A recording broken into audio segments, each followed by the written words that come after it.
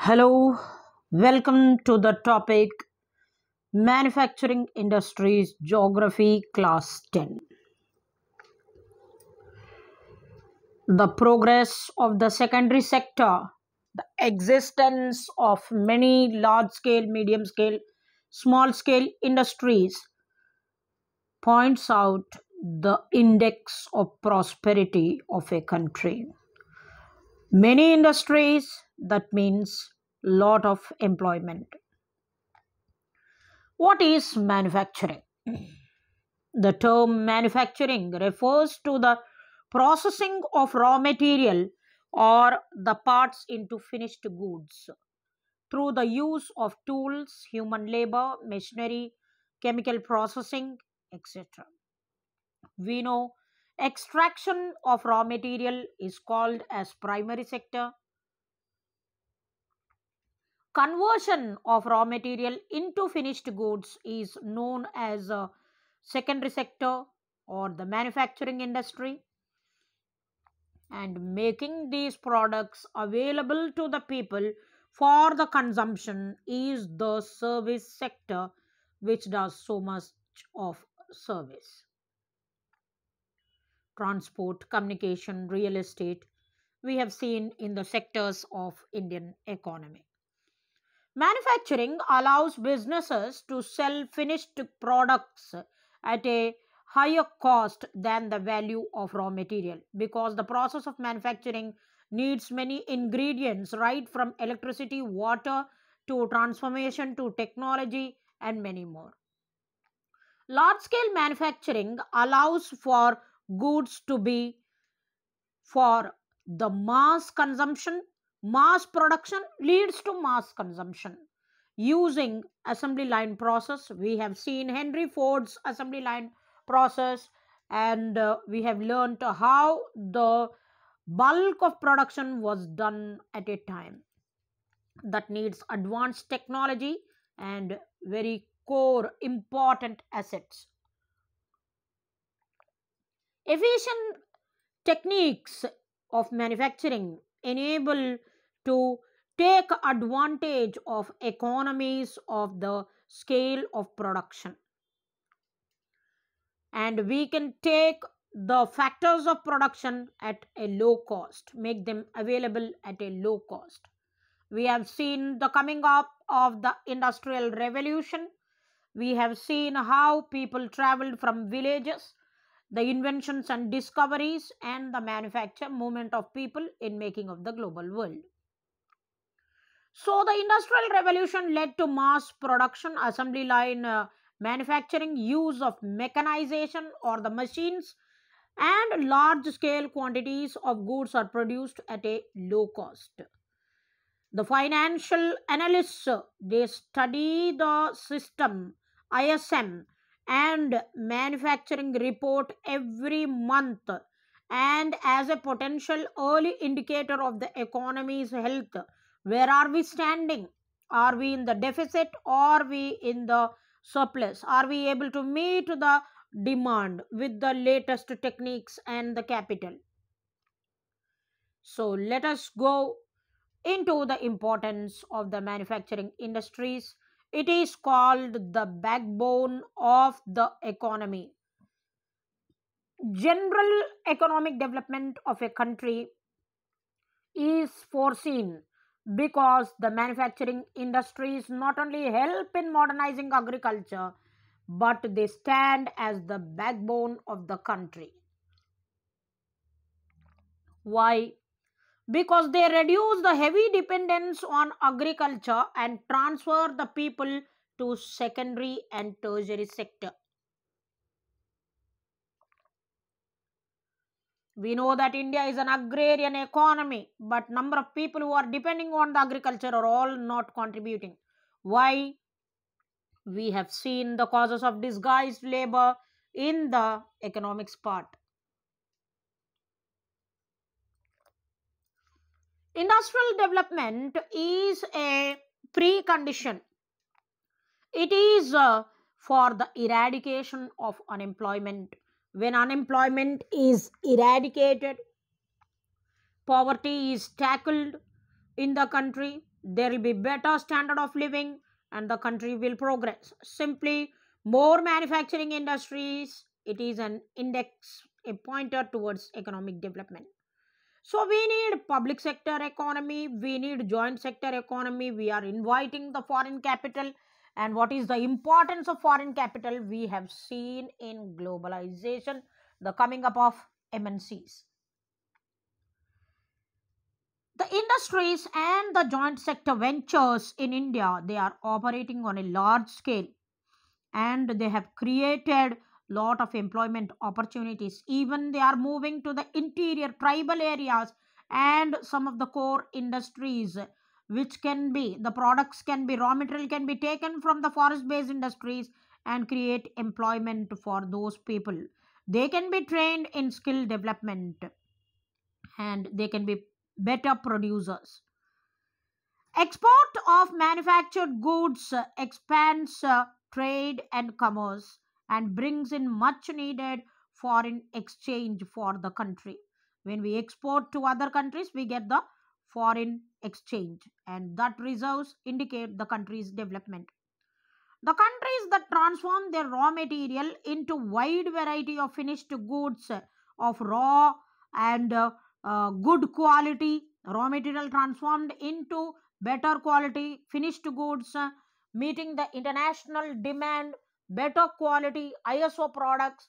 These all are leading to the prosperity of India. More of foreign exchange reserves are coming. Once the industries are flourishing, we can go for diversification. Many of the branches are coming up of, and many sectors are open, and lot of employment opportunities are there. Agriculture and industry are interdependent. We know that the fertilizers, etc., are coming from the industry. The pump sets, the fertilizers, the seeds, the drillers, every, right from the seeder to the harvester, everything is coming from the industry. And the raw materials to the industry are coming from the agriculture to the industry. The pumps industries are getting the raw materials, the seeds, everything are interdependent. Insecticide, pesticide, plastic, PVC pipes, machines, tools are coming from industry to the farmers, and farmers in turn are getting the product enhancers or the product boosters. In fact, all the elements of green revolution are coming from the industry. Contribution of industry to national income. The share of manufacturing sector in the gross domestic product has been stagnant at 17%. Over the last 2 decades, the total contribution of industry to the GDP is 27%, out of which 10% comes from mining, quarrying, electricity, and gas. The growth of the manufacturing sector had been 7% in the last decade. Since 2003, the growth rate has been 9 to 10% per annum. The desired growth rate is much, much higher. We are reaching in the next decade to 12%. This is the pie graph showing the service sector, primary sector, and the manufacturing sector. Just 17%, mining, quarrying, etc., 10%. National Manufacturing Competitiveness Council, and this council has been set up with the objective of improving the productivity with proper policy interventions by the government and renewed efforts by the industry. The government shall not leave the private sector to exist on their own and make excessive profits. This NMCC, Manufacturing Competitiveness Council, was set up in 2004, as a part of common minimum program of the erstwhile government to provide continuing forum of policy dialogue to energize and sustain the growth of manufacturing industry. There shall be continuous growth of manufacturing industries and employment opportunities should be created world class level meeting the global market challenge. The factors enabling the location of industry are complex. The availability of all the factors at a place is a real endowment of the nature. So, the availability of raw material, labor, capital, power, market, etc., it is rarely possible to find all these factors at one place. Consequently, the manufacturing activity tends to, they logically think, and what is very feasible for them, viable for them, they go to that appropriate place and locate these industries in those regions. They are available, then arrangements can be done for factors which are available at low cost, then pull up everything, then start the activity of production. Most of the factors like movement of the people from villages to the urban centers, urbanization, and to the industries which are located, this is basically the industrial estates program which was started, and that was meant to save the residential areas from being polluted. The raw material, power, land, transport, labor, capital, market, these are the essential elements for the location of the industry. The locational factors, we need to learn this diagram, children. So, what are the inputs? The inputs are the land, labor, capital, entrepreneurship, or the entrepreneurship, whatever, infrastructure, transport, communication, factory, and the movement of water, electricity, market area, all these things available to the factory. And then the factory gives the output, movement of the finished products, and that is going to the market, and finally we get money in exchange. So we need existence of all these factors. Many industries tend to come together, share these locational advantages in the city, share market area, share locational advantage, share technology, share every aspect required for the industry, and that sharing or coming together, the hub or the urban center providing all these basic amenities, they are called as agglomeration economies. Agglomeration economies. Gradually, a large industrial agglomeration takes place. Many industries are coming together and they are providing one another with all these aspects of banking, insurance, transport, labor, consultants, financial advisors, market area, storage facility, agents, all these things coming together available at one place, helping one another. The center for all this is called as agglomeration economy. So, industries are classified on the basis of raw material, capital, ownership, and the bulk or heaviness of the industry. Let us see. So, on the basis of raw material, we classify agro based, mineral based. On the basis of capital investment, large scale, small scale, even medium scale is there, cottage is also there. On the basis of ownership, public sector, private sector, joint sector, cooperative sector also we have. And on the basis of bulk material or heaviness or the weight of the material, we classify heavy industries, light industries, agro based industries. Agro based industries, we know that those industries which are getting their raw material from agriculture and allied activities. Agriculture, horticulture, crops, cultivation of fruits and vegetables, and converting them into preservatives, food processing, jams, beverages, all these things. Agro-based industries include industries related to textile, sugar, paper, vegetable oil. These industries use agricultural products as their own raw material. They comprise of cotton textile, woolen, silk, synthetic, jute, etc. We have an image here for a clear-cut distinction. The textile industry, one of the foremost industry, it is occupying an unique position in the Indian economy. It contributes significantly to the industrial production, 14% employment generation, 35 million persons are directly and they are engaged, and it is the second largest after the agriculture and foreign exchange is earning. Agricultural industry it is, and it is getting foreign exchange earning of 24.6%.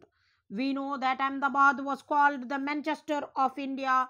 Impact of the World War One, we have seen one of the oldest industry. This one contributes 4% towards the GDP. It is the only industry in the country which is self reliant, dependent on itself, and its complete value chain, right from raw material to the highest value or added.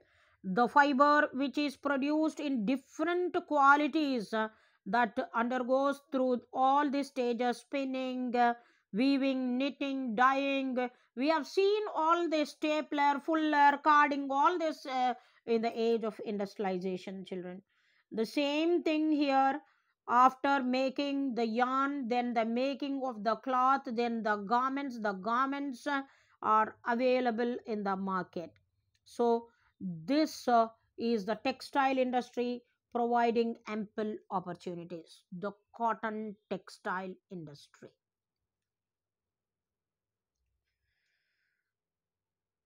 one of the ancient industries. Here we had handloom. Today also handloom occupies a significant place, and its concentration, we know that Mumbai, Ahmedabad region, around 80% of these are private sector, because now it is located with the cooperative agencies, and many of them are nearly with 4 to 10 looms, and this industry is growing vastly in Mumbai, Ahmedabad, or Maharashtra, Gujarat regions, because the climate is very, very favorable. The port facility, the labor, the sunshine, and 210 frost free days. We have studied about it and its growth in the agriculture chapter. What are the reasons for the concentration of Mumbai, Ahmedabad region for the concentration of cotton industry, or Gujarat, Maharashtra region for the location of cotton industry? It's a very important concept, children. Most times it has been tested. The cotton textile is highly located in this industry from the beginning, because that region is very favorable. Availability of raw cotton in Gujarat, Maharashtra, labor availability is very, very cheap. Moist climate, humid climate, frost free days, 210 frost free days, banking facilities, availability of port, and excellent hinterland, well connected roadways, railways to the port and carrying this material. The features of the cotton textile industry. The special features of the cotton textile industry in India are: one of the foremost, oldest, largest industry. You can directly take it as an answer, children. It is a widespread industry found almost in all states of India. The industry provides employment opportunities both in rural and urban areas. This industry provides employment opportunities both in rural as well as in urban area. Industry accounts for the largest proportion of foreign exchange because the best quality of cotton, the print, the complicated print, the intricate designs, the handloom has extensive demand even today. What are the problems of the weaving sector? The weaving, knitting, processing units cannot use much of high quality yarn that is produced in our country because that is exported, and some of the large and the modern factories in these segment they are utilizing, most of the production is fragmented into small units. They cater to the local markets. This mismatch between the large scale and the small scale is a very big drawback. That is a loophole to the industrial growth. As a result, many of the spinners they export the yarn, while the apparel garment manufacturers have to import fabric because the best of the fabric is going to the other countries. There is shortage of material and sometimes we need to go for import. The problems of the cotton textile industry. Most of the production is fragmented or broken into pieces, small units which cater only to local markets. Weaving, knitting, processing units cannot use much of the high quality yarn as it is exported to other countries. Scarcity of good cotton and outdated machines, they are obsolete. Lot of repairs are to be done, and erratic power supply which is not very regular. Low productivity of the labor are not skilled and trained, and this industry receiving stiff competition from the synthetic fiber industry are some of the major problems faced by this industry. Children, you can directly take down this lines and that will tell you the problems of cotton textile industry. One of the questions which was asked many times in the board: export of the yarn to so many countries which have been significantly trading with India for a large time. That is a plus point to the country. Next, we have the jute industry, one of the greatest industry after the partition. We saw that three-fourth of this industry, the growing areas have been going to Bangladesh, the East Pakistan. India is the largest producer of raw jute, and bags stand as second place because the first is the Bangladesh. There are about 70 jute mills in India. Most of these are located in West Bengal, mainly along the banks of the Hooghly River. And the first jute mill was set up near Kolkata in the year 1955. Sorry, it's 1855. 1855 jute mill, 1854 the cotton mill. After partition, 1947 jute mills remained in India, but three-fourths of the jute producing area or growing areas went to Bangladesh. So we need the raw material. The factors responsible for the location of jute industry are these are the most essential factors for the location of jute industry in the Hooghly Basin. Number one, Hooghly Basin, abundant water availability. Proximity or the nearness of the jute producing areas.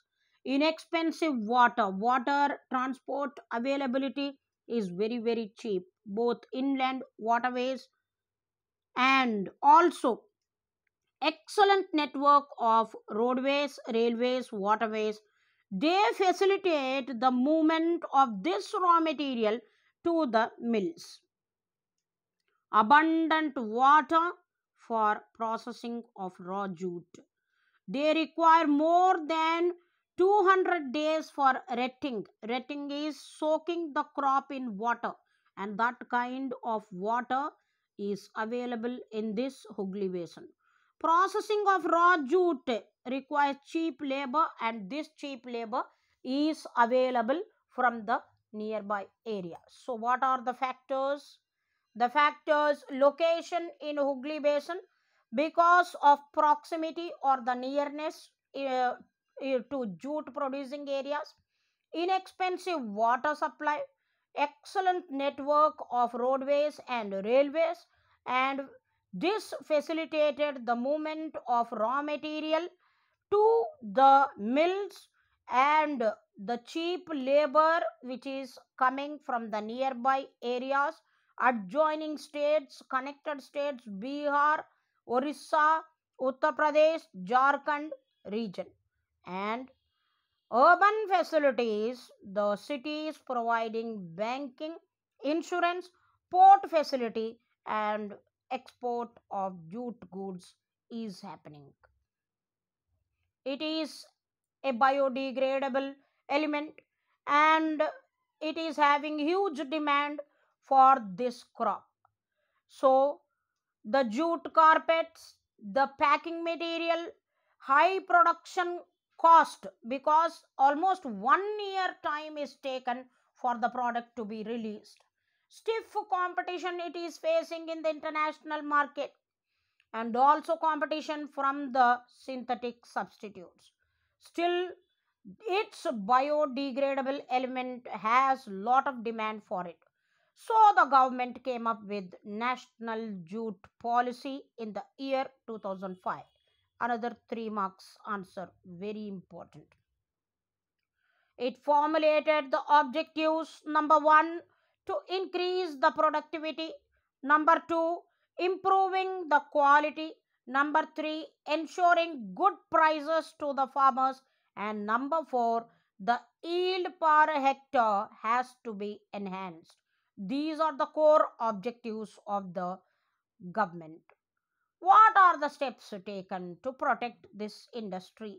This industry, as we have seen, the objectives: increase the productivity, improve the quality, good prices for these farmers as they spend their hard work, toil hard 1 full year. Therefore, their yield per hectare has to be enhanced. They should be paid well.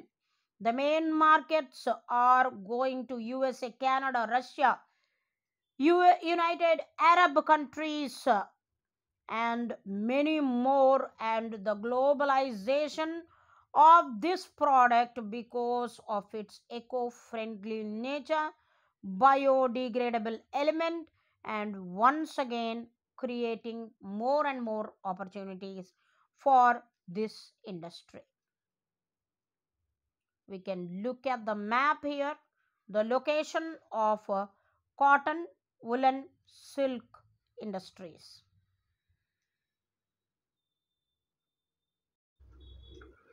The next important industry is the sugar industry, and we know that we have a very important position in the world. India stands second in the world, and it is a producer, but first in the production of gur and kandasari. Kandasari and gur are the byproducts. The raw materials used in the industry is bulky. The haulage, in haulage, its sucrose content reduces. Children, haulage means this is the cane, and inside you have the hollowness here. Here is the sucrose content. If you cut the cane like this, you have a hollowness, fiber like thing, and when you chew it, you get the sweet thing, and that gives the sucrose content. So when we take this and travel for long distance, that sucrose content will dry. So the location of sugar industry at the sugar growing areas is the most essential factor. If the industry is very far, the sugar content will evaporate, they will dry, it will be of no use. So location is very very important in vicinity or proximity to the sugar growing areas. There are over 460 mills in the country spread over Uttar Pradesh, Bihar, Maharashtra, Karnataka, Tamil Nadu, Andhra Pradesh, Gujarat, etc. And 60% mills are in Uttar Pradesh, Bihar. This industry is seasonal in nature. So when the growing season happens, immediately the crushing also has to be done. But why is the sugar industry moving towards the south? Why is the sugar industry moving towards the southwest? So this region, Maharashtra and the Deccan Plateau region. So these mills are moving towards the south, shifting towards the south because they are concentrating in the southern and western region. Climate is very suitable and nearness to the industry. High sucrose content is available. Climate ensures that longer crushing season is available and lot of sucrose content is coming out. So all these factors are providing the sugar industry to shift, and they are operated by the cooperatives. The cooperatives do not aim for profit, they enable the availability of the product at a price which is affordable, and they don't aim at exploitation, they give congenial atmosphere. So now what are the problems of the sugar industry? This industry includes challenges. It is seasonal in nature, throughout the year this work cannot happen, due to which less profit, other times the industry has to close down. Old efficient obsolete methods of production, transport delay in reaching the cane to the factory will decrease the sucrose content. So transport should be excellent and efficient. The bagasse are not used properly. So after the crushing, the product which is coming out, the leftover product, with that the fuel is made which is called as bagasse. So that is not put into proper usage. There is wastage done. These are all the problems. So we shall continue with the mineral based industries in the next part. I hope this is clear. Thank you, children. Many of the answers are already available in the slides. Please listen with a pen and a book keeping in front of you. Take down the points and prepare. All the best. Thank you. God bless.